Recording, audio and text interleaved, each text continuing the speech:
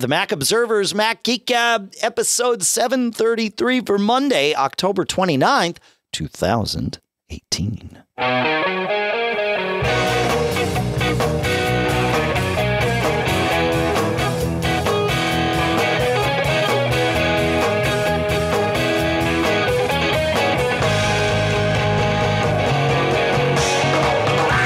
Greetings, folks, and welcome to the Mac Observer's Mac Geek Gab. You know what we do here. We like car talk for Apple users. Kids, you can ask your parents what that means. I'll tell you. It means we take your questions. We take your tips. We take your cool stuff found. We mix them all together so that we can answer your questions and share all the cool stuff found and tips that you send in and that we find so that we can all learn at least 5 new things every single time we get together, which is like clockwork, basically once a week. That's how it works. Sponsors for this episode include Otherworld Computing at macsales.com. We'll talk more about some of the cool things they have to offer you later here. For now, here in Durham, New Hampshire, I'm Dave Hamilton. And here, yet again, in Fairfield, Connecticut, this is John F. Braun. John F. Braun, as far as you know. How you doing today, Mr. John F. Braun? Yeah, I was telling you in pre-show, there are just some days you wake up and you're just kind of, even with coffee. Yeah. I don't drink coffee. Help, but you made a suggestion, and I'm going to take this seriously. I'm going to, for once, listen to your advice. And but you said that your morning regime includes down in a couple of glasses or more of water. Yeah, I wake up and drink 2 glasses of water right out of the gate. I started doing it less than a month ago. Very difficult thing to convince my body to do. But once I finish drinking the 2 glasses, then I feel really good. So I just power through it. Now it's actually gotten a lot easier. But the first 10 days or so were kind of a chore. But yeah it's really good for you. And your body craves water, yes. Not as much as Brondo, right? Do you know what I'm talking Very nicely done. Yes, sure. Yes. What is it? Idiocracy? Watch the movie. It's hilarious. People, yeah. It's actually maybe I won't say anymore, but check it out. It's fun. So anyways, I've had my water. Good. I've had other beverages. I've had snacks and food. So I am on a good path right now. Sweet. So, well, I am going to share something cool with you, and then it's going to get even cooler. So John Martellero posted this as cool stuff found earlier or late, I don't know, within the last week over here at Mac Observer. And it's a utility called the Time Machine Mechanic, or T2M2. And it is created by the folks at Eclectic Light Company. And as we know, they are also the ones that make... what's it called? The terminal looking thing so that you could see what was there. And why can't I remember the name of it? Constellation, the console log viewer for Sierra and High Sierra once things changed. Where are they? Are they on 3 now? Because I think they had Constellation 1, Constellation 2, and Constellation... No, they're at Constellation 2.4. But Time Machine Mechanic... It will analyze your logs and discover whether Time Machine backups have been running normally or reporting any errors or info or anything. And you don't need to be able to understand logs to be able to check for problems because they parse through it and then sort of translate it for you with the Time Machine Mechanic. And the Time Machine Mechanic is free. So I was like, whoa, that's great. I only knew about Constellation from Eclectic Light, not anything else.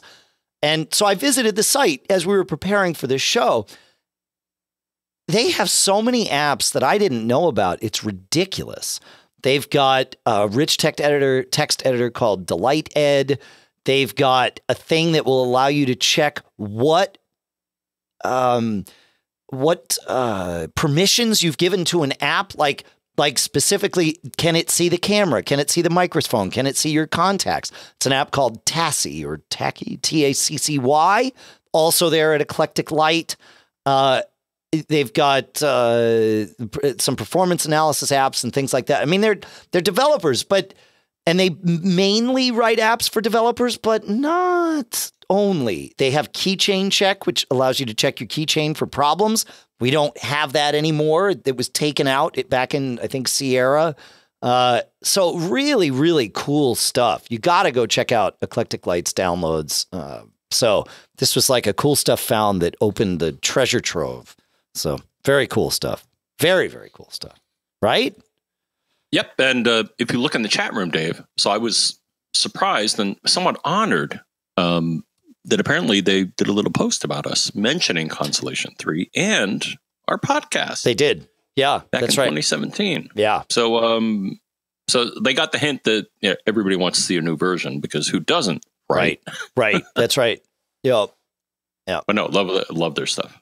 Yeah. So, As Alex Santos in the chat room at macgeekgab.com/stream says, they put the stuff in that Apple takes out. So, which is great.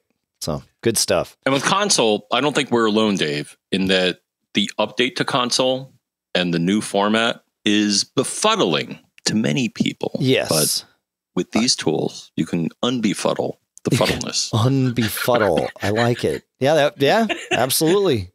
Yeah. And then we heard from Evgeny, who is actually the developer of Remote Control for Mac, an app that lets you use your phone to control your Mac in a very specific way. And that's been cool stuff found actually a couple of times on this show. But now they've updated Remote Control for Mac and added Siri shortcuts for all system actions like restart, sleep, display off, and things like that. So if you're like me and you're having a problem with your Mojave Mac not turning off your displays, well, now you could use Remote Control for Mac and your phone to use a Siri shortcut to tell it to turn off your displays from, even far away, like from somewhere else in the house, which is super handy. So thank you for that, Evgeny. That's very, very cool stuff indeed. Right? Good, John? I'm going to burn through some cool stuff found here. Yeah, because it's fun. Light it up. Yeah. So we talked about Linux and boot disks and all that stuff in a couple of episodes ago. And Joe recommended, he said, I know you were using just straight Ubuntu. He said there's I'm trying to think of it. It's a different twist. It's got Ubuntu at its core, Ubuntu Linux. And I had said that, Ubuntu, especially with the way that GNOME, which is its desktop manager, its graphical user interface. We call the graphical user interface we use on our Macs Mac OS 10 or Mac OS now, right? The one that Ubuntu Linux uses by default is called GNOME, GNOME. That felt really comfortable to us as Mac users, to my son and I, as we were putting this together. Well, there is yet another graphical interface, window manager, whatever you want to call it, available for Ubuntu Linux that looks even more Mac-like. And we messed around with this too. It's called Elementary OS, and it's at elementary.io. Like when you launch the system, I think it's the settings app or something, it looks just like system preferences. I mean, this thing feels so at home for a Mac user that it's pretty cool. So we'll put a link in the show notes, of course. But if you've got an old Mac that maybe isn't able to run, an updatable version of Mac OS, and you want security updates and things like that, and you still want to breathe some life into that machine, or if you've got an old Windows laptop and you don't want to run or a new Windows laptop, and you don't want to run Windows on it, and you don't want to, Hackintosh it. Some flavor of Linux, including this Elementary OS, is a good option. So thank you for sending that in, Joe. Very, very cool stuff. And then, did you have anything to say on that one, John, before I move us along? No, I went to the webpage and I look at it and it looks like it's running on a Mac-like computer, and it looks, I'm surprised the lawyers haven't been.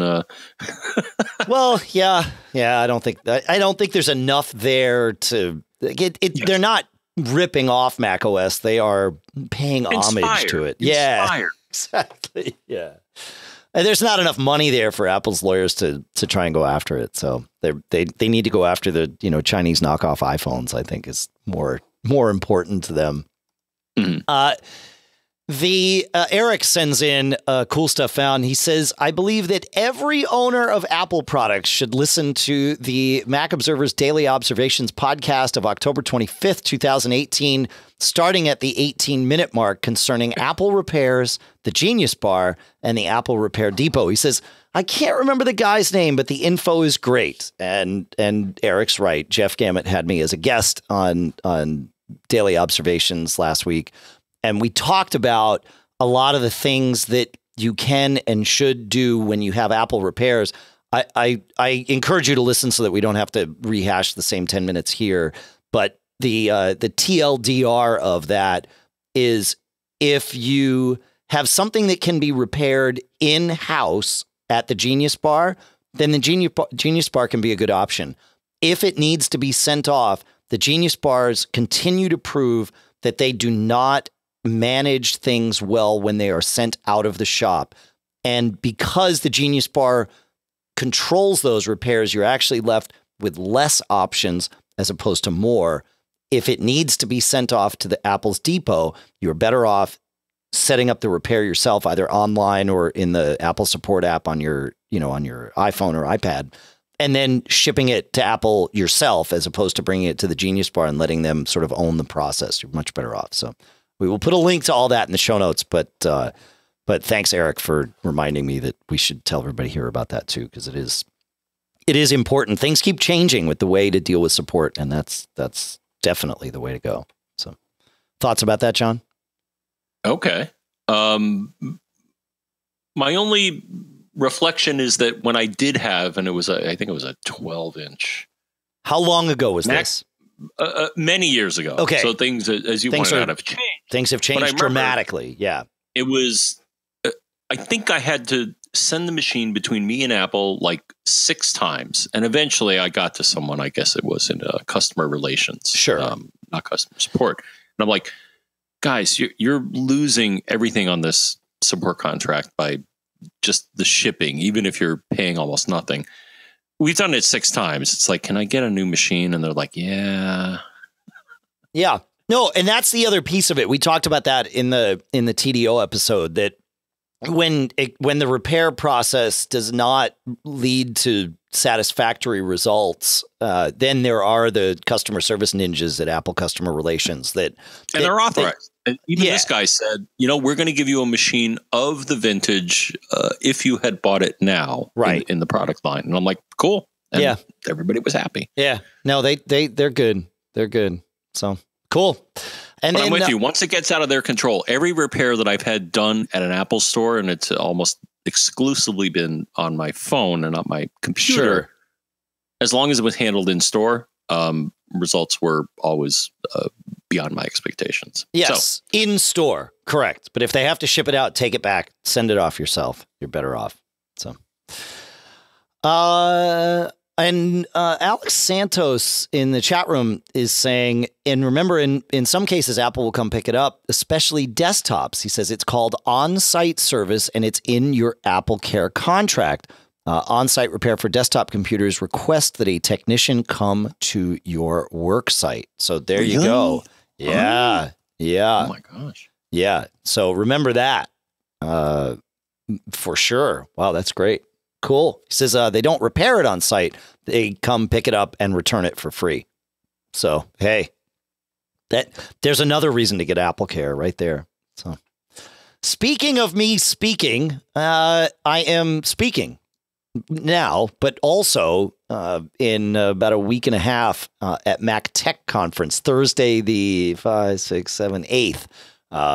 I am speaking at MacTech about Wi-Fi. We'll get into some of the geekier details of Wi-Fi and mesh and how to do all that stuff. What is MacTech, Dave? I have never heard of such a show. Well, MacTech is a conference. No, thank you for prompting me. Yeah. MacTech is a conference that happens out in LA every year. It's meant for the geekier amongst us, IT pros, some enterprise. There's an enterprise contingent of the audience that shows up. It's usually about 250 or 300 people. It's a really good group of people. A lot of consultants there. which is frankly why they're bringing me in, because they know we have a lot of consultants in our audience here, and they're kind of hoping that that more consultants will show up at MacTech. I will say it is a very, very good place for consultants to learn and network. You know, and I say we because I've done a lot of consulting. It has been my full-time gig at times, and I still do some of it now. So I say we. You know, it's very easy to think that you're alone and that you have to do it all yourself, and you get used to doing it all yourself.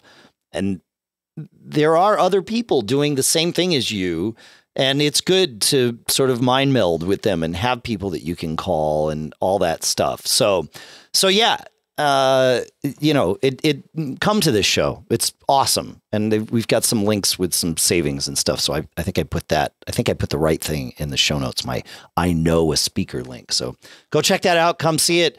We all hang out together. They make it like camp. And Neil Tickton organizes a great conference. So in addition to all this great content, they feed you pretty much round the clock. And Neil will hate me for saying that, but it's not entirely false. They really do a good job at that. And then they also plan evening activities. So we all just sort of hang out together, and there is no class system there. Everybody's equal. And so we all just get to hang and have lunch and dinner together and all of that stuff. So it's done the way I think a conference should be done, and where everybody's just equal and they don't segregate speakers separate. You know, we're all just humans, and we're all interested in the same things. It's like this, you know, let's just talk. It's good. It's great. So come. It will be fun. It's out in LA, where it's at Redondo Beach, which is part of LA. Okay. Yeah, so I searched. So it looks like 2010 is when they started doing their event series, what they call. And I guess this is one of them. Yeah. So maybe something to complement or, well, now replace some of the things that we miss now, Dave, like Macworld and kind of. Less for the end user and more for the people that help the end user. This would have been sort of the pro. This replaces the pro portion of Macworld Expo, but not the. Or Mac IT, which was their kind of yes, it replaces Mac IT in that sense. Yeah. I'm sure Neil is screaming listening to this. Saying, it fills exactly the space. That. It fills the space. It totally does. Yep. Another cool stuff, or a quick tip, actually. Now that we're migrating into those here, my son was doing something. He had to log in on that Windows machine to something, of course. So no iCloud keychain between his phone and the machine, but he knew he had the password for whatever he was logging into on his phone. And so he invoked Siri and said, "What's my password for the Mac Observer?" Right? Or, you know, whatever. With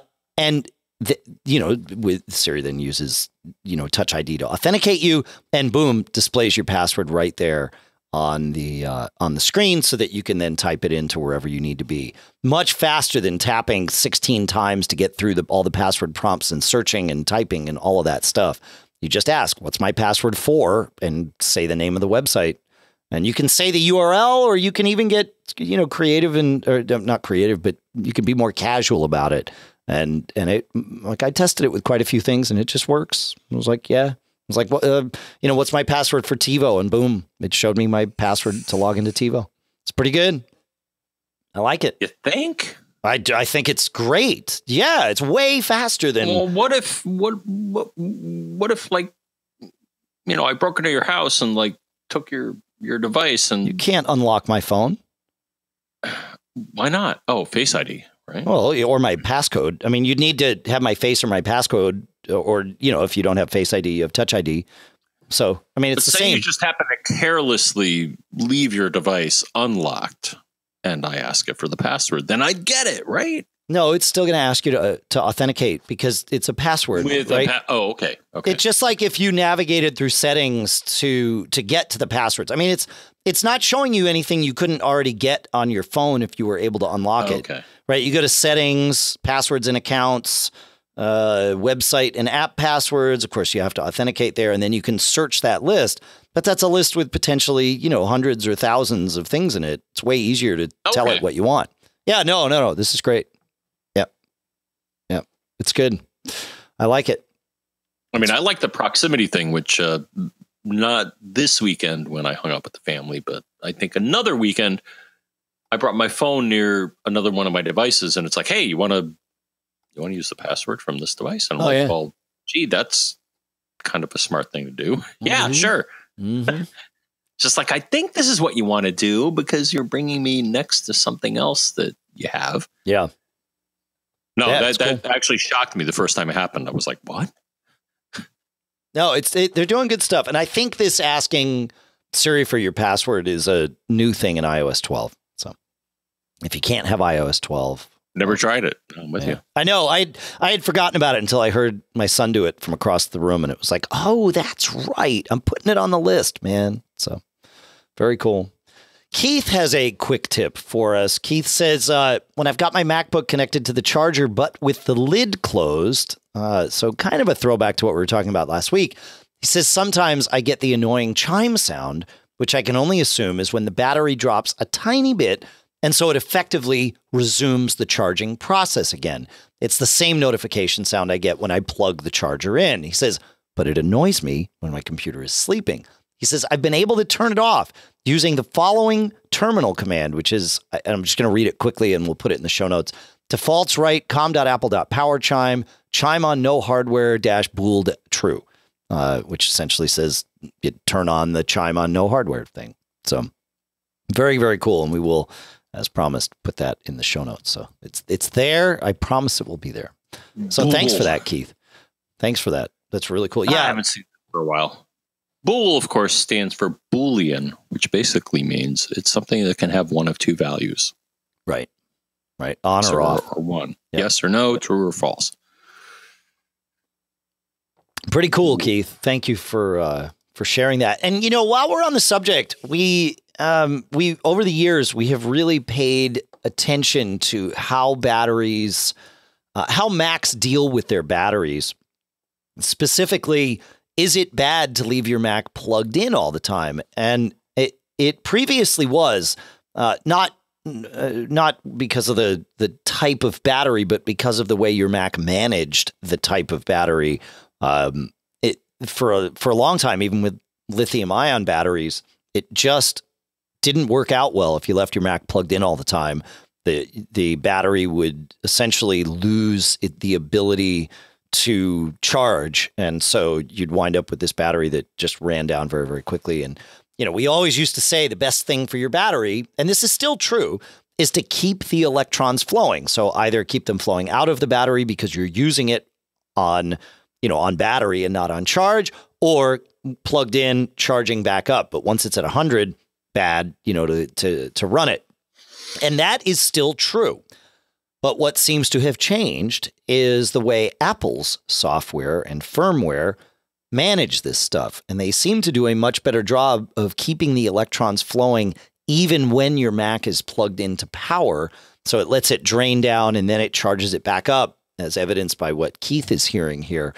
And as it turns out, we did a thing, I think it was in our old Facebook group, where we had a lot of different people chime in about this and shared their experiences with this. And so it was just a lot of anecdotal evidence, but it certainly all seems to point to anything from about a 2014 Mac or newer seems to do really well, no matter what. Like if you leave it plugged in all the time, your battery, your full battery charge capacity won't dwindle precipitously. And it's kind of like, it's just not a thing you need to worry about anymore, which is really great. I'm stoked about this. So why are you, this is a good thing, John. Because I have a 2012 MacBook Pro. Right. Now, the thing is, I use something, and I still think it's something that people should look at, but it's called fruit juice. Well, fruit juice was created out of the conversation in this show, 8 years ago, when we were discussing all this stuff, because we needed something to remind us that our Macs needed to not stay plugged in all the time. And so it's good. If you have an older Mac, maybe it's still good to run it, but anything, the last 4 or 5 years, you don't have to worry about it. Yep. And we know the fruit juice guy. He's totally cool. Yeah. Yeah. We did lunch. But what else? Anything else? It'll come back to me. Okay. But anyways, no, because I got the 2012, and the thing is, of course, my 2014 Mac Mini is on AC power. Right. So, of course. But Fruit Juice says for older Macs, does a great job of helping you manage the whole charging. It does a great conundrum. job. It reminds you to put your battery on charge, take your battery off charge. It does a really fine job with it. So if you are running a Mac that's more than about 4 or 5 years old, I highly recommend Fruit Juice still. Yeah. Oh, for sure. Yes. So here's the other thing. So I noticed this too. So Dave, we got some of these handouts, and I was frustrated because I couldn't find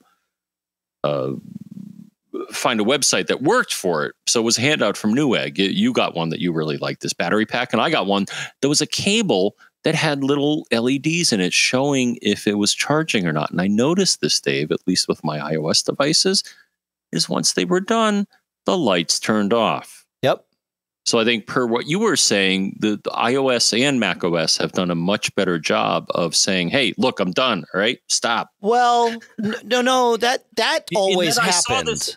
It always stopped when you got to the top. Like that, of course, the device stops drawing power when it doesn't need any more. The trick is that it essentially doesn't just stop charging, but it stops even trickle charging it. It lets it drain a whole lot more than it used to and then brings it back up. So, yeah. Right. Cool. But it was cool at one point when I saw this cable and I came downstairs and I'm like, oh my gosh, the light's not on. Why? Yeah. I'm like, well, because it's fully charged. It doesn't need. Exactly. Yeah. Cool. All right. Quick tip in the forums. And I will put a link to the forums, of course. Feek is his name in the forums, actually asked and then answered his own question. He says, in iOS 11, it was possible to search for nearby photographs. I can't find that in iOS 12. Has it gone away or is it just hidden somewhere? And he says, turns out it was just hidden. Open a photograph, then swipe up. And places is the first thing shown along with show nearby photos. He says, does this count as a cool stuff found? I think it counts as a quick tip. So here we are. Yeah, thanks, Feek. Good stuff. I like it. It's weird. It took me a long time to learn to swipe up with the music app to get at like the shuffle features and all of that stuff that was just, exposed in whatever it was, iOS 10, I guess. And then iOS 11 was when that changed. But it seems like a similar thing in photos. When you see the photo, just swipe up. There's more below. Keep going. So kind of like when you, hold down the Option key on your Mac, right? To see the extra stuff in iOS. Yeah. Even though it looks like it's all just one page, swipe up. There might be something hidden below. So thanks, Feek. Good. Yeah. So another unexpected thing. Yes. So I had this happen, Dave, with photos. We're kind of talking about photos here.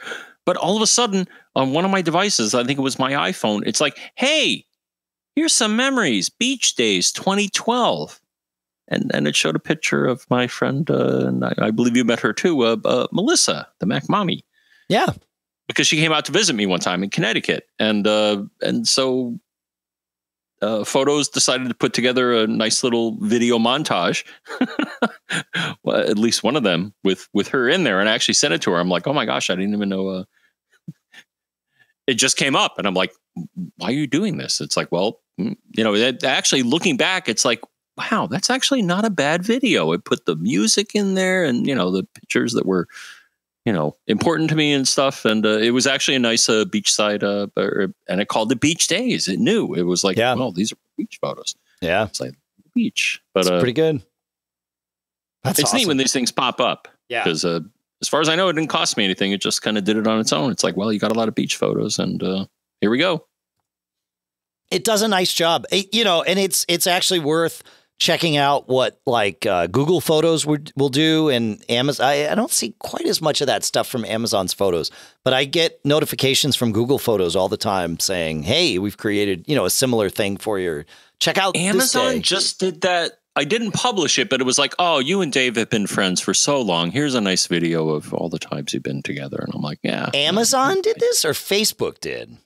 Or no, Facebook. I'm sorry. Okay. Facebook. All right. Yeah, no, because Amazon, you can upload your photos to them and just like you can with iCloud and Google and all that stuff. No, Facebook was like, hey, you and Dave have been friends for this amount of time and you've tagged each other. So here's a nice. crowd video. But I decided, well, maybe I'll share it with you or others. Oh, yeah, there you go. Perfect.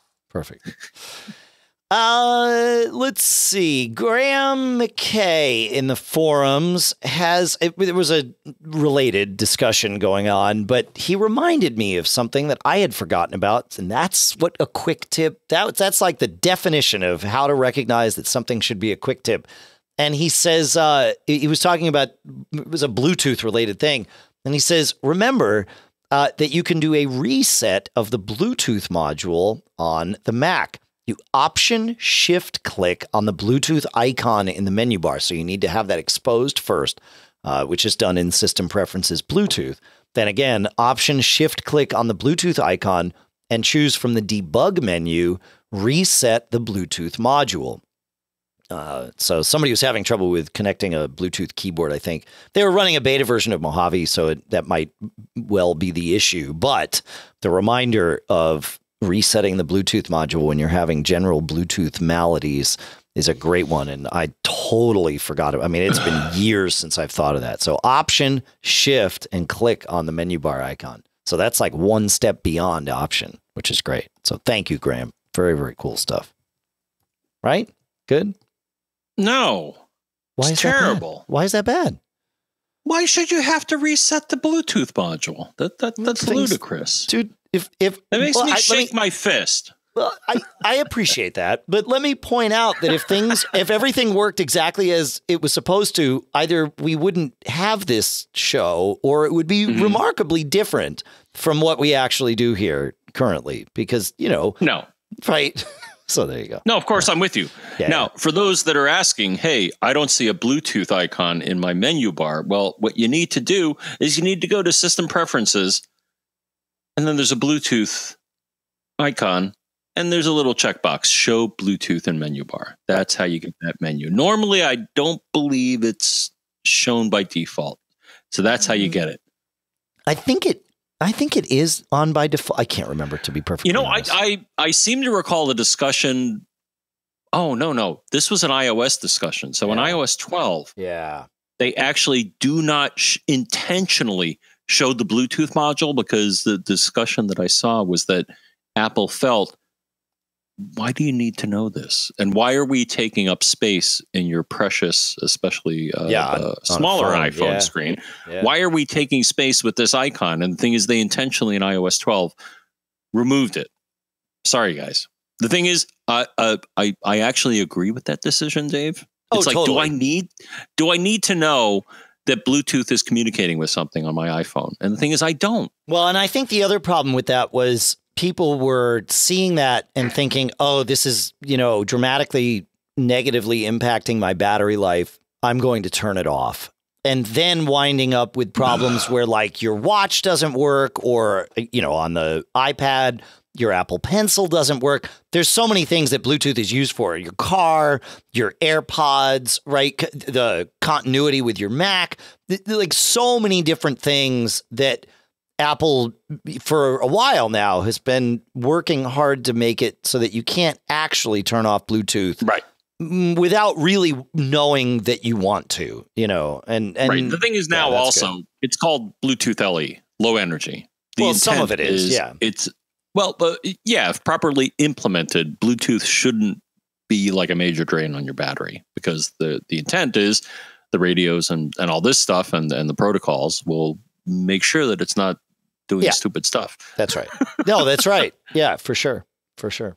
Speaking of Bluetooth, we have a question. So why don't we'll blend things together. We'll go from quick tips to follow-up questions from 732, and this one's related to Bluetooth. So Stevie says, I recently had the exact same symptoms on my MacBook that you gentlemen discussed in the last episode. I had my MacBook asleep in its sleeve, and the following morning found its battery completely dead and very warm to the touch. I found the reason for this behavior was the brand new Anker wireless keyboard I just started using was still on. Even though after 30 seconds of no use, this keyboard claims it turns off, there's still some way in which it signals my MacBook with Mojave to believe that it's awake. It's an easy fix with the flick of a small switch, and things are now back to normal. He says, I love the podcast. Well, we love you too, Steve, so thank you. So this is one of the... Funny that I said what I said moments ago. This is one of those things. It shouldn't work that way, but obviously it does. And so you need to find a workaround. And you did. You found a workaround.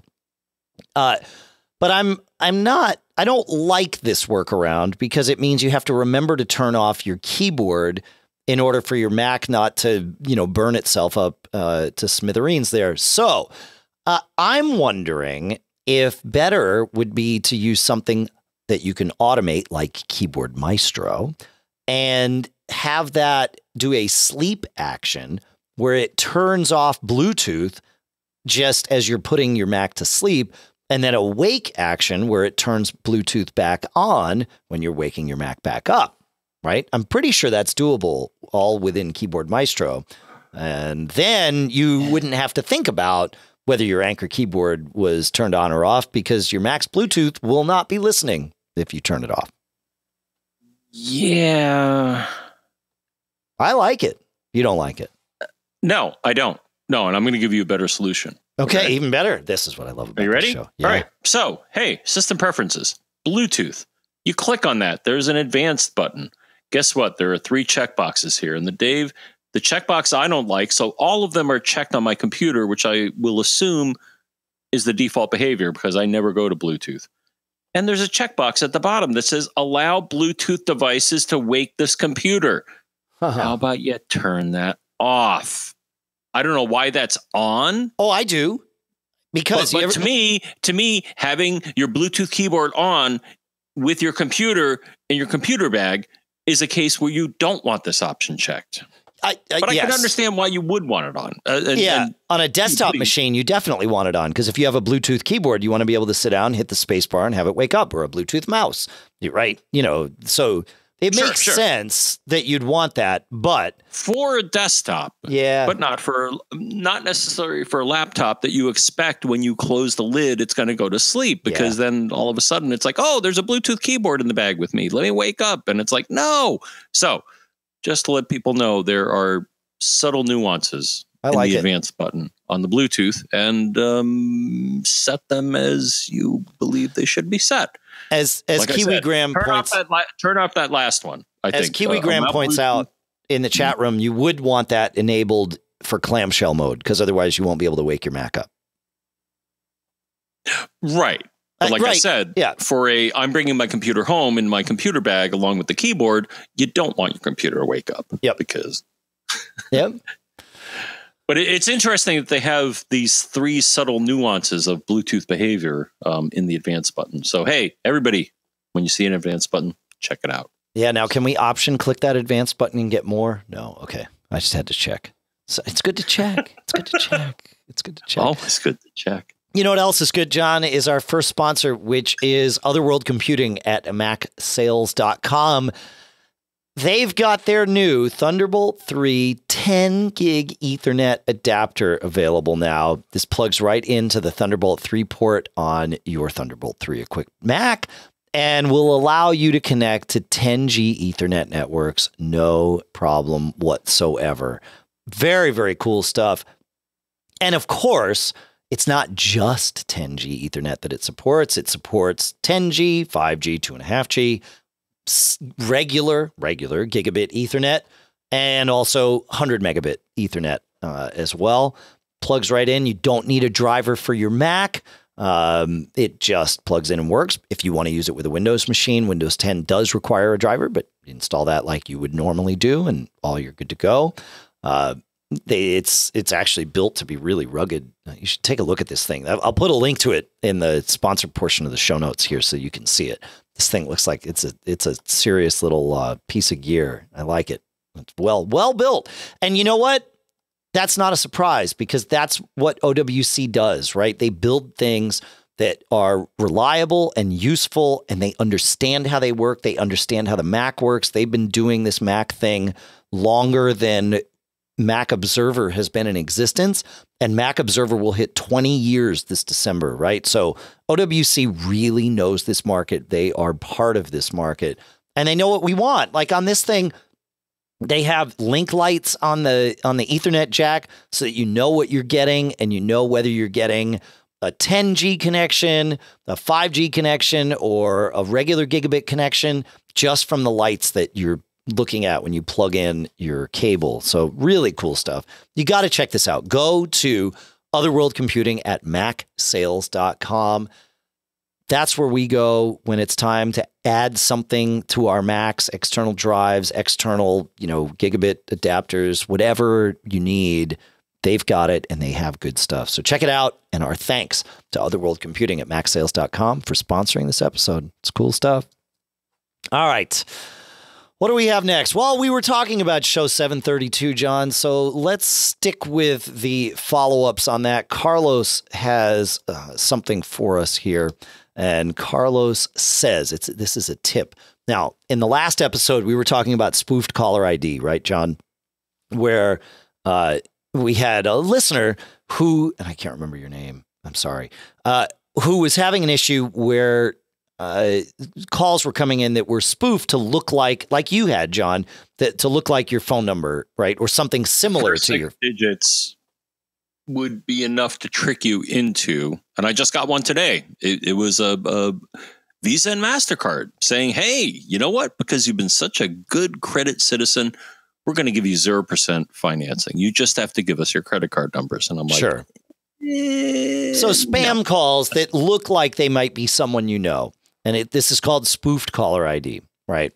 And we didn't come up with a way to solve this problem of not having them ring. And, we talked through a couple of options, but nothing was perfect. Well, we have a couple of other options from you folks. And Carlos says, I've tried several tools over the years to do this. And the one that stands out in its ability to block those calls, which use spoofed caller ID, is called WideProtect Spam Call Blocker. And it costs $2.99 in the App Store. It says it has the unique ability to block phone numbers based on what digits the phone number begins with. For example, if your phone number was 123-456-7890, you could tell the app to block all incoming calls with a caller ID of 123-456-XXXX, right? And he says, I've now found it necessary to specify the first 5 digits of my own phone number for the reasons we just discussed. And he says the app has the ability to block up to 40 million phone numbers. In other words, up to 4 entire U.S. area codes if you wanted. And you can also whitelist all your contacts just in case their phone number happens to collide with the block that you've chosen. He says, I found WideProtect to be an absolutely invaluable app, and after installing it, I haven't had a single spoofed caller ID ring my phone yet. So you got to check this out, John. It seems like you are subject to this, not suspect of it. I don't think you're suspect of it, but yeah, check it out. I just ignore them. I'm like, look, I don't know anybody in it. The thing is, if I knew you and you had the first 6 digits, you would come up as somebody in my contacts list. Because you don't, I'm going to ignore you. And every now and then I'll pick it. Like I told you today, I picked it up and they were like, blah, blah, blah. Congratulations. Oh, and by the way, press 3 to not. And I pressed 3 and nothing happened. Yeah. Yeah. Because they're just fishing for credit card numbers. Of course. It's pretty obvious. Yeah. Well, Albert came up with another way to solve that problem. He says, check out G Ringtones, available on the App Store for $2.99. The interface is a bit low tech, but it does the job. It allows iOS to set ringtones by contact group. So this was something we were looking to do in the last episode and couldn't find a way to do it. Well, looks like somebody built an app that can do it because apps can manipulate your contacts. He says, I have business, family, in-laws, etc. in my contacts as groups. I set the default ringtone to silence, family to one ringtone, other groups to different ringtones. So if a call comes in that isn't in my contacts, it doesn't ring or even vibrate. But if a call comes in from family, I get a ringtone. Easy peasy. Thank you so much, Albert. That's great. And Carlos, too. These are good solutions. So we are good to go.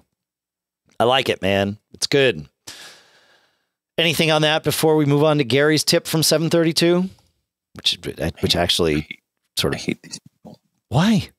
Why They helped us. Oh, those people. No. Those Well, then you got to get one of these apps, man. Why Get do they keep calling me? Get WideProtect. Spend the $2.99. You're good to go, or $1.99. When I get a call, I want it to be somebody that wants to talk to me and not well, they want to talk to you. Steal from me. Well, and not steal from me. Yeah.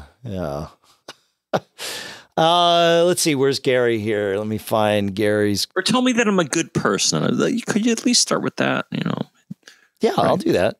Right. Okay. John, you're a good person. We're going to talk about Gary. Can I give him my credit card now? You can. Yeah, give me your credit card quick. Yeah.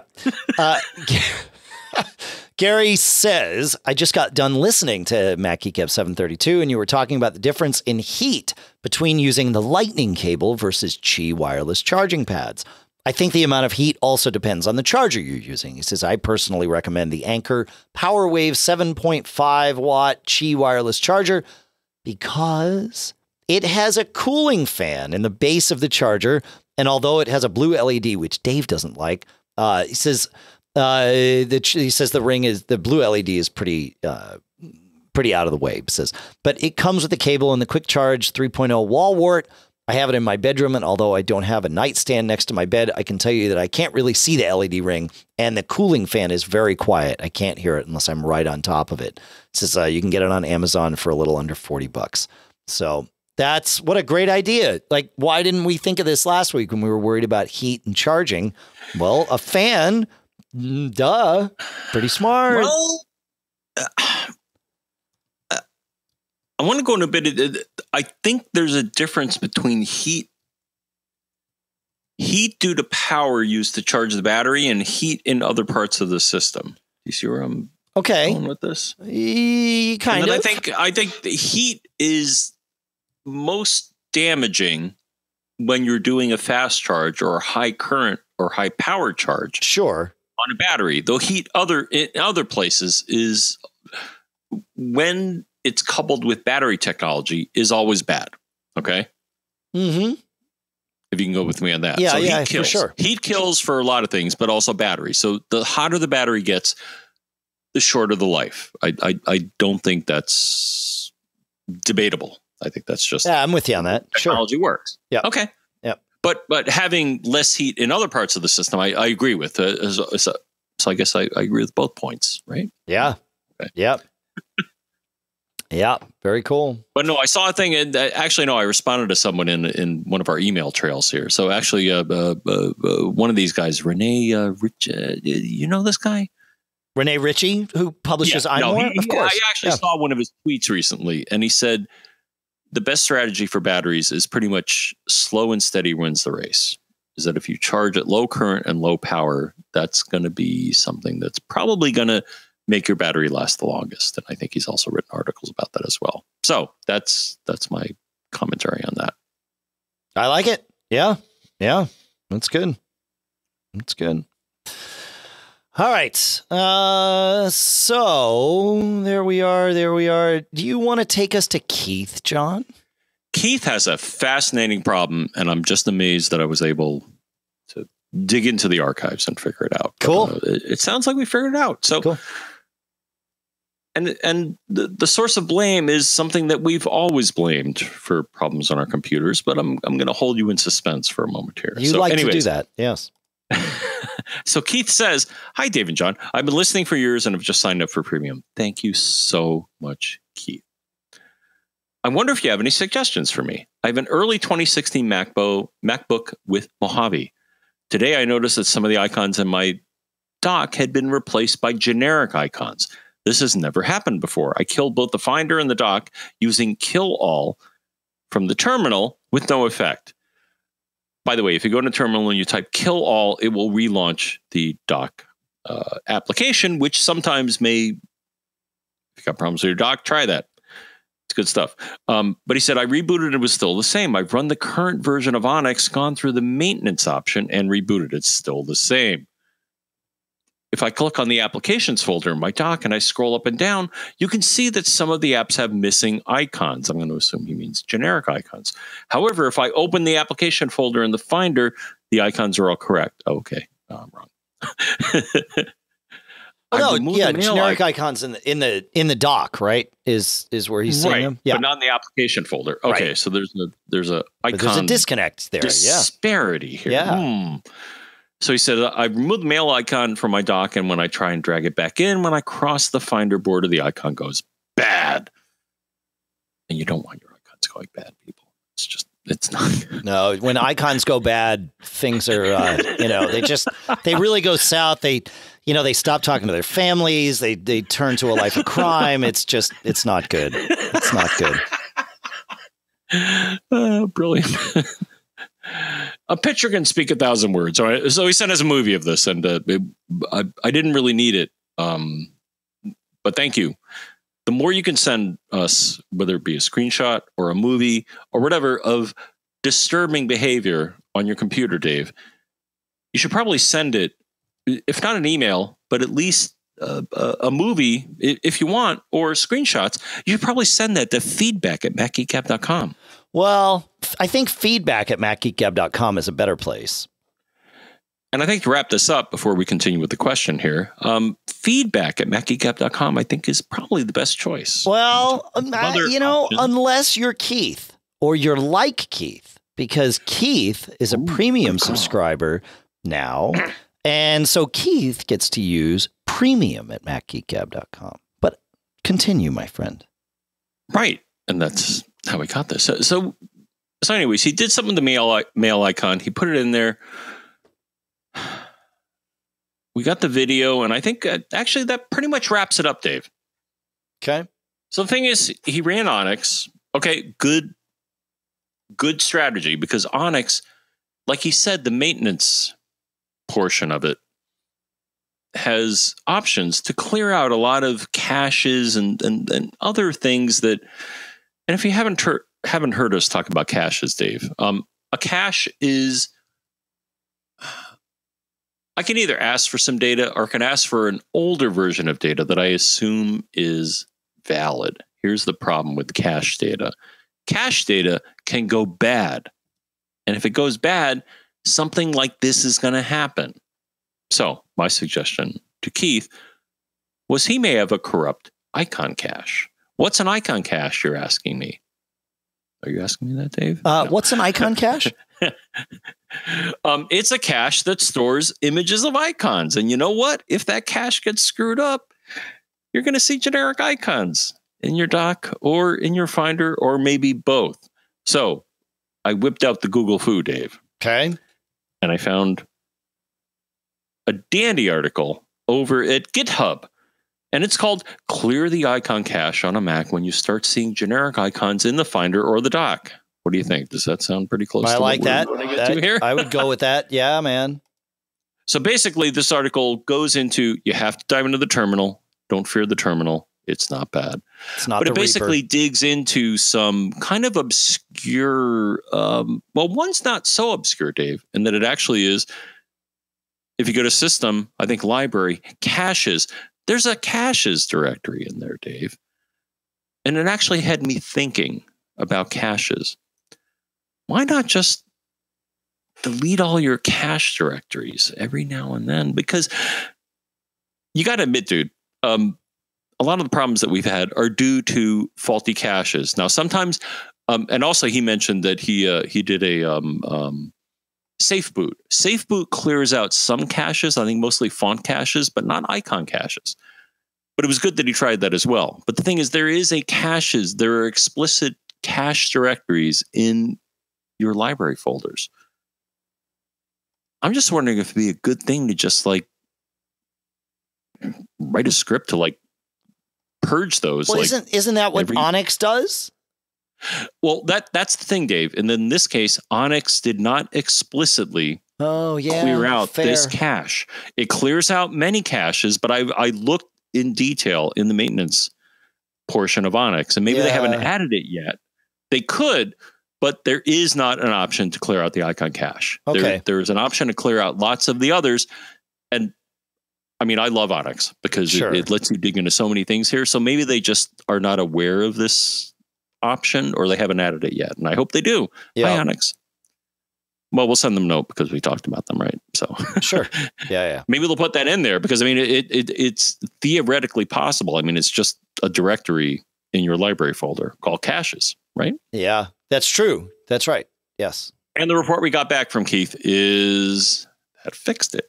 So nice. Thank you for signing up, Keith. And we're glad that we solved your problem. Yeah, that's great, man. Yeah, I'm surprised Onyx doesn't. I would have sworn that I didn't see it. I believe you. Yeah. Now, maybe they just didn't have the data when because the thing is, Onyx is very specific to each version of Mac OS, and maybe they just haven't gotten around to.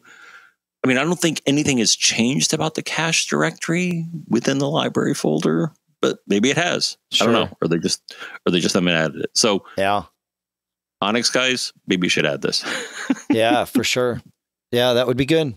Yep, I agree.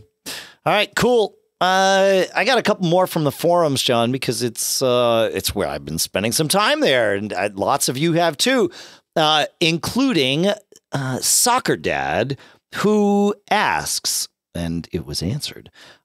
He says, "Hello, fellow Geek Gabbers. In Windows, in the display settings, you can select for one of only." For only one of two or more connected monitors to display anything. It says all content is then displayed on that monitor regardless. When you need the extra space of two monitors, you can then go back and select to extend to get both monitors to be active. So the idea is he wants to be able to do this on his Mac. And it's like disconnecting your second external display, but instead of physically disconnecting it, Windows allows you to, effectively, virtually disconnect it. He says, I would love to be able to do this on my Mac. And Alex Santos came to the rescue with a thing he found on GitHub, believe it or not, called Disable Monitor.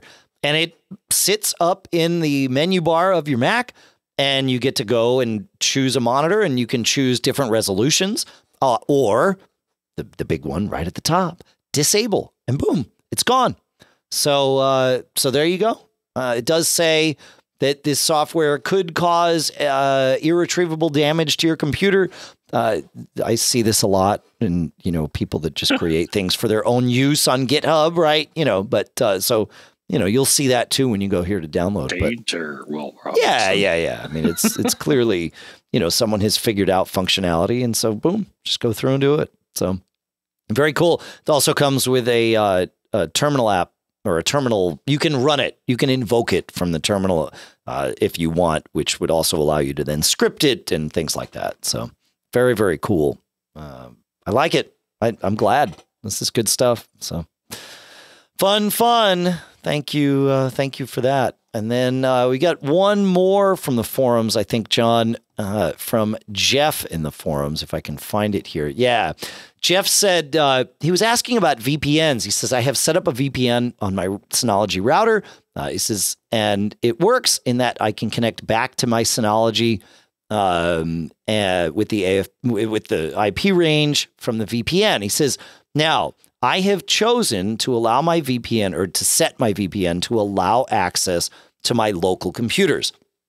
When you create a VPN on your local network, as Jeff has done, you can set it to only use your internet connection. So allowing you to use it to sort of safely tunnel your internet traffic when you are not at home. And/or you can also set it to allow you to access local resources. He wants to allow access to local resources, so he turned on that box, which is fine. And he said, in theory, that should enable me to see my Macs on my remote LAN. He says, I'm usually using Apple Remote Desktop, and I don't know how to set it up so I can see all of my Macs. Should I see them under my VPN range IP or the IP of the remote network? Where would they appear? So this is an interesting thing, because when you VPN into your network, in theory, you are just another computer now on your local network. And that is true. Sort of. Because Bonjour, which is the thing that makes things appear like in your sidebar and all of that, generally does not translate across a VPN link. So if you if you're used to connecting to other computers by launching the Finder and looking in the sidebar and just clicking on them and then either choosing, share screen or, connect. That's not going to be there. So you have to manually connect to these things. And I do it by going in the Finder and going into the Go Connect to Server menu. And then you have to type in what you want to connect to. For file sharing, I use SMB. So I type in SMB:// and then the IP address of my computer as it normally is on the local network. You can, do screen sharing. The way you do that is instead of typing SMB:// you type VNC://. And because it uses the VNC protocol for screen sharing, and then boom, you can screen share and you're good to go. That's how that works. There's no bonjour for that. So it's not just going to auto populate. Right? Yes? No? Did I get something wrong? Yes. Oh, no, okay. Absolutely. Okay. No, you're absolutely correct. So the thing is, the convenience of typing in a name of the computer versus the IP address is lost typically when you're on a VPN. No. If your router supports local DNS, you can also type, like I can do SMB:// iMac Office. What I can't do is go into the Finder and just see iMac Office magically appearing in the shared section. That's the difference. Yep. Okay. Yep. I guess let's rewind. What I'm saying is that knowing the IP address of the device that you want to connect to over VPN will probably help you. You may be able to use, like you said, a zeroconf, bonjour, whatever name, but well, no, it's a DHCP name is what that would be for local DNS, right? There's a difference, and they're often the same name, which is why it gets confusing. But when your computer requests its IP address from your router, it can pass along its DHCP ID, which can be its name. And some routers, not all, but some, and his Synology router is one of the some that does this, takes that name and relates it to the IP address that it hands back, so that if you are on that local network or VPN'd in and using your router's DNS server, you can say, hey, look, if it gave my iMac Office, the address of 192.168.1.15, I can look up iMac Office and the router knows to translate that with local DNS. Okay. It's not zeroconf though. That's the difference. It works the same, except it also works across your VPN link. So there you go. All right. Gets a little confusing. What I'm saying is my strategy to connect to my servers is to always use the IP address, because I know that it's going to work. Always work. Totally. Totally agreed. Yes. If you get a shortcut, like you said, a zeroconf or bonjour or whatever you want to call it, local DNS. Yeah. Or local DNS. The thing is, as I told you, so my primary router is my Eero now. It doesn't seem, maybe it's because Eero Plus or something, but it doesn't seem to support local DNS. And I've done experiments. Oh, does if you turn off Eero Plus, does local DNS work again?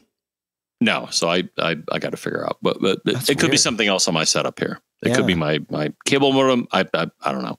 Huh? It shouldn't be, but it could be. I thought Eero supported local DNS. In fact, I'm certain it does. Huh? That's all weird. I'm saying is that certain computers, and you probably know the reasons for this. So one computer that is one of my primary computers, the IP address ends in 42, and you probably know why. Sure. Another has the IP address ends in 203, which you also, being a Connecticut resident or sci-fi fan, you know why. The thing is, I pick numbers at the end that are easy for me to remember. So I'm like, oh yeah, well, of course that device has dot whatever. That's about it on that, I guess. No, it's just you can't access the device. Oh yeah, I thought you could. Yeah, totally. Yep. It's like, dude, MacBook Pro.local. I mean, the thing is that it comes up in the system preferences. Is like, well, you should be able to access this computer using this name. Right. And it's like, well, I can't. Why not? Well, you can locally. Yeah, just sometimes not. Right. It's just the VPN complicates things. Yes, it does. It does totally. All right. I do want to thank a bunch of our premium subscribers. In fact, I want to thank all of you whose contributions came in across the last week. For those of you that want to know about premium, MacGeekGab.com/premium. You already know that you get the premium at MacGeekGab.com email address to use, and we do prioritize that. You get that warm, fuzzy feeling from supporting your two favorite geeks. And the people that added to their warm, fuzzy feeling this week were, let's see, we had a one-time contribution of $100 from Lee M. Thank you so much, Lee. You rock. On our $10 monthly contribution plan came in payments from Joe BP, Tony Z, Ev the Nerd, Robert D, and Nick S. And on the biannual $25 plan, Mike H, Charles K, Robert R, Run KMC, Keith M, Thomas S, Chuck J, James H, and Mark W. Thank you so much to all of you. Everybody who's a premium subscriber. Thank you. You rock. It makes a huge difference for us. So if you didn't do what you do, we may not do what we do. That is pretty true. I'm not making a threat. I'm just it's how it goes. Here, Yeah, it's how it goes for sure. It's how the markets work. But it is. Run K. Well, wasn't there a Run DMC? I kind of like that handle. Of course. So that's a creative variation on the correct rapper band, right? Yeah. Good. Exactly. Yep. Okay, KMC. Thank you so much. And everybody. Yeah. All right. David asks a question that seems to be getting more and more common here in Mac Geek Gab land. He says, I'm in the market to purchase a Synology, and I'm looking at the DS1817 Plus for it to become my media server and backup destination. Or do you think a different Synology disk station would be better? As far as transcoding, I chose the DS1817 Plus to accommodate future expandability. And for a NAS, do you think Western Digital Gold or Western Digital Red hard drives are better? All right. He says, I'm going to be waiting until Black Friday to order, which is smart. So, because you never know, there's always deals, and we like deals. So that's a big question, especially in light of the fact, Dave, I was just at the Synology event. Unfortunately, you couldn't make it. They should have one in Boston, don't you think?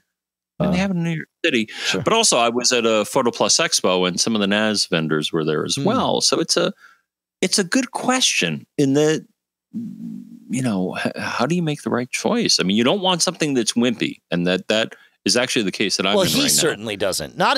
For some people, a lower powered and lower cost disk station is absolutely the right thing. If all you're doing is sharing files on it. Maybe you wanted to run your VPN server. Like these are low impact things, but he wants it to be a media server and he wants it to do transcoding. So the DS1817 Plus is super powerful. So you need a processor that can handle that. And the thing is, Synology has things ranging from kind of wimpy, but as you pointed out, they're appropriate for NAS stuff. Like if you just want to use it as a storage device, okay. But if you want to do more sophisticated things like transcoding and running a VPN or I'm sorry, virtualization, which is they're going to hook me up with something that'll help me do that. Did you know that you can use your Synology to run a VM? Of course. Yeah, well, if it's powerful enough. Yeah. But I can't with my current units, Dave. I can't because they limit it sensibly. Is that your processor is just too wimpy? I'm sorry. Yeah. So the DS1817, that's actually the one I have here and the one I currently run. And it will do transcoding for you. But here's the thing you need to know.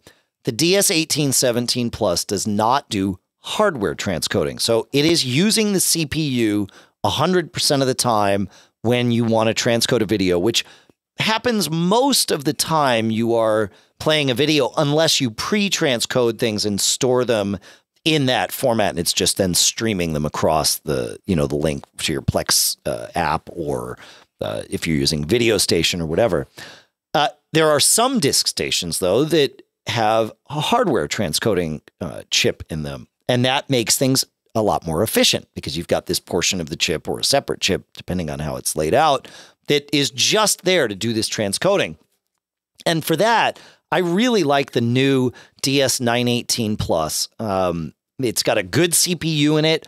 It has the hardware transcoder. It only has 4 bays. That's the only limitation that I see on that unit. And I say this as someone who started running a 5-bay unit and now is in an 8-bay unit. You know, you need to think about how you're going to lay out your drives.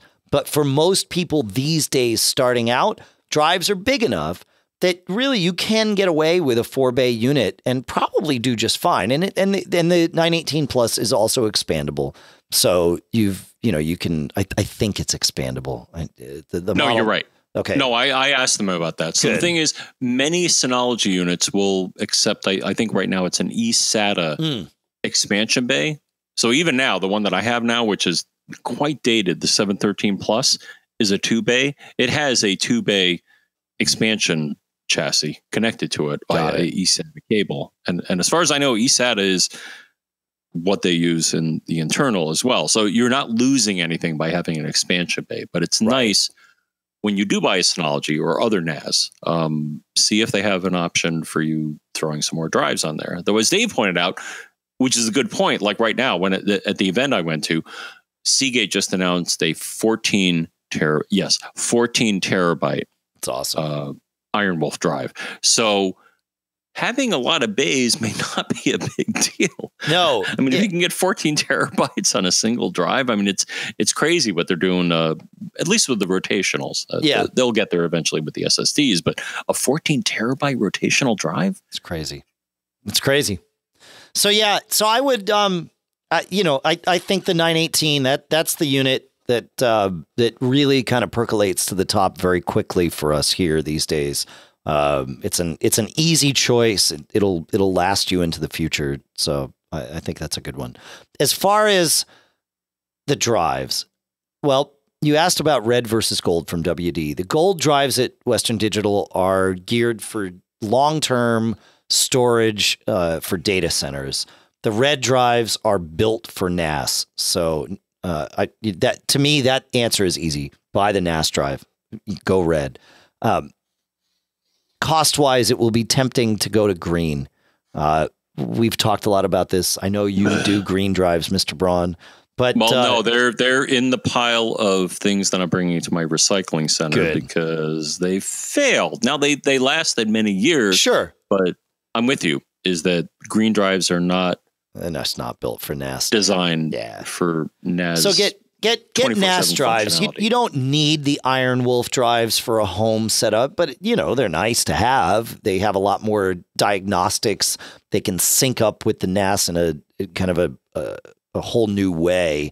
But they talk Synology in that if you get an Iron Wolf drive, Synology will enable additional functionality as far as monitoring its performance and reporting and stuff like that. So, So I'm not sure if they do that with others, but it's worth looking at. And they also have like an enterprise, data recovery option for the Iron Wolf. It's but it's more an enterprise. Yeah. Well, I would just go for the red. I would go for red drives, either Seagate or WD.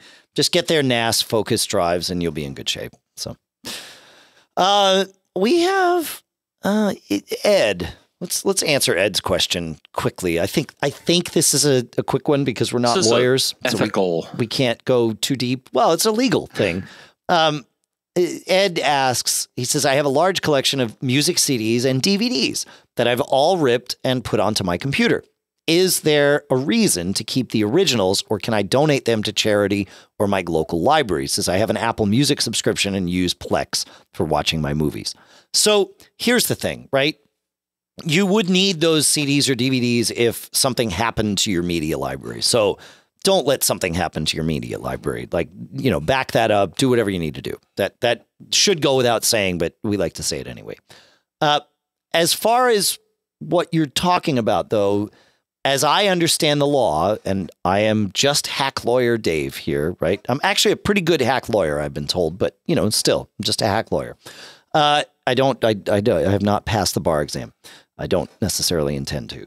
So, but as I understand it, if you were to donate those CDs or DVDs to someone, or give them to someone, or sell them to someone, it doesn't matter. If you transfer ownership of them, you have also transferred ownership of your license to that content. Technically, you probably don't even have a license to rip them, but I think there's been enough history with that you'd probably be able to get away with it if somebody said, hey, you have a digital copy of this movie, and you're like, right, I ripped it from this DVD. I think you're covered there. But if you can't produce the DVD from which you ripped it, you now have an illegal copy of that movie. So is someone going to come after you for this? Well, I can't. There's no crystal balls, but I don't think so. That said, if it matters to you to be able to have these licenses, don't give away the licenses. And the CDs and DVDs are those licenses. That's as hack lawyer Dave understands it. So there you go. Do whatever you want. I think I'm pretty much with you. So I've worked with patent attorneys and copyright attorneys and all sorts of attorneys.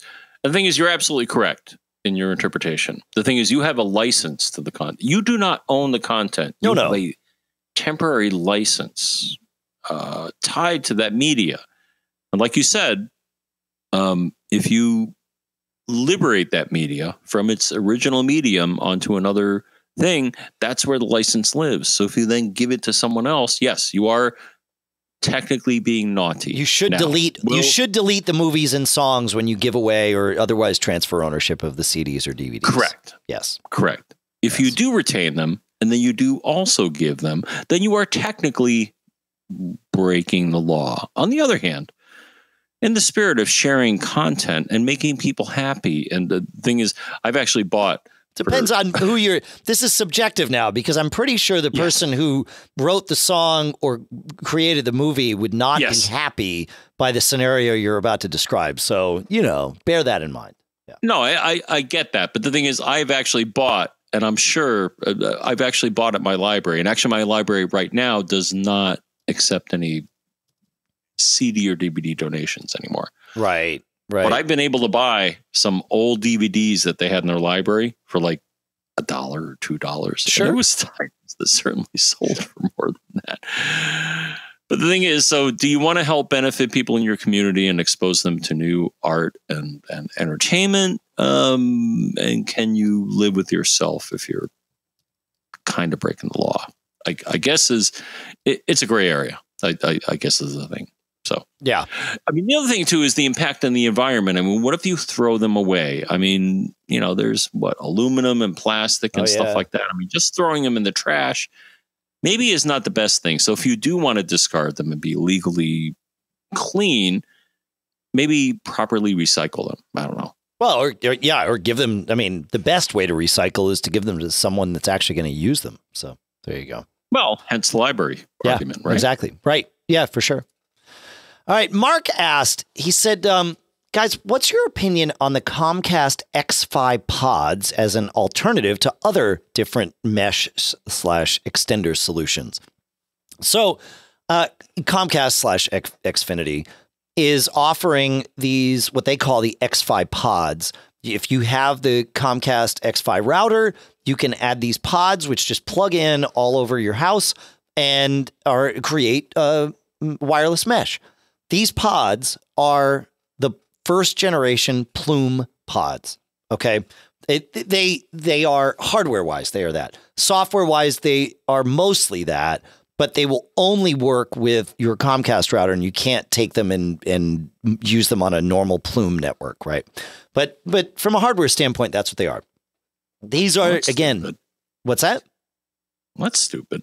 No. It's very smart, actually, because it makes it super easy. Integration standpoint. I think from an integration standpoint, you just plug them in and they work, right? And that's Comcast's goal. Comcast is actually doing some very cool stuff with this and their mesh stuff. And I actually like it because it totally takes the headache away. You just get the stuff, you plug it in, and it's good to go, right? But it is just the first generation pods. And anecdotally, what I've heard, I have not tested these, but I've got a lot of friends and family who have.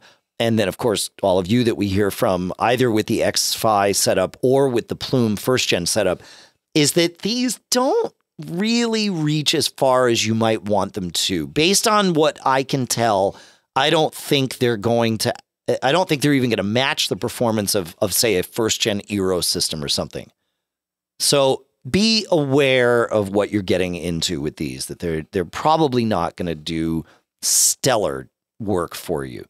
That said, please don't take this as a dismissal of Plume in its entirety, because the Plume SuperPods are freaking amazing. Like, these things are really good. They've got 3 radios, one of which is a 4x4 radio, and they go far, they go fast, they're very reliable. So buying from Plume and getting the SuperPods, great. The non-SuperPods, again, I haven't tested them, so I can only share what I've heard anecdotally. And what I have heard is meh. Like, it does better, it helps, but it's not great. That's sort of the general consensus I get from everyone that has tried them. So, and it could be that, it just so happens that everybody I talk to is placing them incorrectly or whatever, but it is universally the answer that I get is meh, so bear that in mind. But it's super easy, right? As I said, setting it up. So maybe they'll figure out a way to do an X-Fi SuperPod, right? And if they do that, then that could change everything. So there you go. So keep it real. So I don't know. Yeah. Sorry about that. Yeah. Well, there you go. Where are we at? Where we're at, man, is I think we're pretty much at the end of this particular run, my friend. It's just kind of how it goes. It's good. It just seemed like moments ago we started talking. Yeah. And solving problems and creating a nice little, I don't like potpourri, really. Even the crouton thing, I like croutons on my salad. We didn't call this a salad today, but I'm going to be with you. No, actually, I'm with you. No, I got a really good one. They just had a new one at the store I went to. It was like a miso spinach salad. I think it was dole or something. But no, it was good. It had like miso and crunchy noodles and spinach, and it's probably good for me. Probably. But it was crunchy too, because a part of food, Dave, is not just the taste, but the texture and the smell. There's so many aspects of it. Kind of like a podcast. I mean, we don't just solve problems. See what I'm saying? We do all sorts of things here. If we just had a single goal, it'd get boring and old. I don't know. The single goal is to help solve your problems, right? Like, that's it. Well, pull stuff out. But yes, that's true. If we just did one thing, we'd be bored to death having to do that thing for over a decade. That's but we're true. not, because it's me, it's Dave, it's you, it's the variety in the show. I don't know where to go with this. I'll take it from here, because we actually need to get out. So come visit our forums at macgeekgab.com/forums. And you can interact with all the great stuff. You heard some samples of what's going on there, not only questions that have been asked, but answers that have come in, and really, really great stuff. You know how to contact us. You know how to email us. So come visit the forums, and that's where we're going to go with that. I want to send a big shout out of thanks to the folks at Cachefly, CACHEFLY.com, for providing all the bandwidth to get the show from us to you. I want to send a big shout out of thanks to all of our sponsors, including OWC, of course, at MacSales.com, Smile at SmileSoftware.com/podcast, Barebones Software at barebones.com, Ring.com/MGG, LinkedIn.com/jobs, and a ton of new ones coming in next month. So there you go. Thank you so much for listening. Thank you for contributing in all the ways that you do. I believe we're going to see if we can get Mr. Braun to be pithy and concise here for this last little moment. It might take some effort. But Mr. Braun, do you have something lasting to share with our friends here? I do, and it's not going to be 3 or 2. I may even get it down to 1 word. No, I can't do that. It's impossible. But the 3 words that I have for you are: don't get caught. Made up.